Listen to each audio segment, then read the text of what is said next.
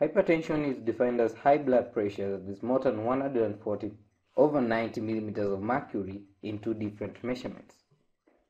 Blood pressure is represented using two numbers, like 120 millimeters of mercury over 80 millimeters of mercury, and this 120 represents the systolic blood pressure that occurs when your heart is contracting, and 80 represents a diastolic blood pressure when the heart relaxes. Blood pressure can be classified into various levels. We have a normal blood pressure, which is normally 120 millimeters of mercury over diastolic blood pressure of 80 millimeters of mercury. In pre-hypertension or elevated blood pressure, the systolic blood pressure is between 120 to 121 and diastolic blood pressure of more than 80. Stage 1 hypertension is diagnosed when blood pressure systolic is 130 to 139 and the diastolic blood pressure of 80 to 89 millimeters of mercury. Stage 2 hypertension is anything above 140 millimeters of mercury in systolic blood pressure and a diastolic blood pressure of more than 90. Normally, the systolic and diastolic blood pressure are elevated concurrently, but sometimes systolic blood pressure can be elevated while there is normal diastolic blood pressure, and that is referred to as isolated systolic hypertension. And when the diastolic blood pressure is elevated but there is normal systolic blood pressure, that is referred to as isolated diastolic hypertension. The blood pressure readings are made on the arm on the brachial artery, representing the blood pressure throughout the body. And in more than 95% of cases, a specific underlying cause of hypertension cannot be found, and that is referred to as essential hypertension or primary hypertension. The risk factors for this essential hypertension may be old age, obesity, salt, and sedentary lifestyle.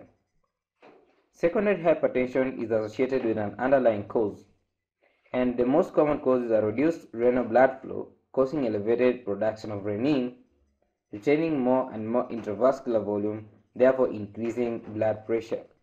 The pathogenesis is not clearly understood, but many factors may contribute to its development, such as renal dysfunction, peripheral resistance vasotone, endothelial dysfunction, autonomic tone, insulin resistance, and neurohumoral factors. When high blood pressure develops very rapidly, it is referred to as hypertensive crisis. That is more than 180 in systolic blood pressure and more than 120 millimeters of mercury in diastolic blood pressure.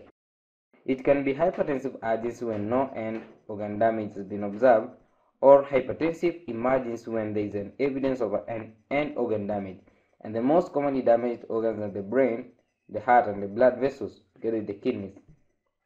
Hypertension is predominantly an asymptomatic condition. That's why it's known as a silent killer, and diagnosis is usually made at routine examination or when a complication arises. It presents with features of the underlying cause. Hypertension can present as an emergency with confusion, drowsiness, chest pains, and breathlessness. The investigations done are to diagnose and identify the underlying cause of this hypertension, such as urine analysis for blood, protein, and glucose, blood urea, electrolytes, and creatinine. Sometimes hypokalemic alkalosis may indicate primary hyperhidrosteronism, but is usually due to diuretic therapy. And blood glucose levels will be measured, serum total and high density lipoprotein cholesterol, thyroid function test, and 12-lead electrocardiogram. In management of hypertension, the optimum blood pressure for reduction of major cardiovascular events is 139 over 83 millimeters of mercury, and even lower in patients with diabetes mellitus. Non-drug therapy can be employed before using pharmacologic therapy, and this is appropriate lifestyle measures, correcting obesity, reducing alcohol intake, restricting salt intake, taking regular physical exercise, and increasing consumption of fruits and vegetables. Quitting smoking and eating oily fish and adopting a diet that is low in saturated fat may produce a further reduction in cardiovascular risk in these hypertensive patients. In pharmacologic therapy, use drugs known as antihypertensives, and these can be classified into groups as diuretics and thiazides, angiotensin II receptor antagonists, SAE inhibitors, calcium channel antagonists, beta blockers, alpha blockers. Thank you and hope you have enjoyed our lecture. You can subscribe to our channel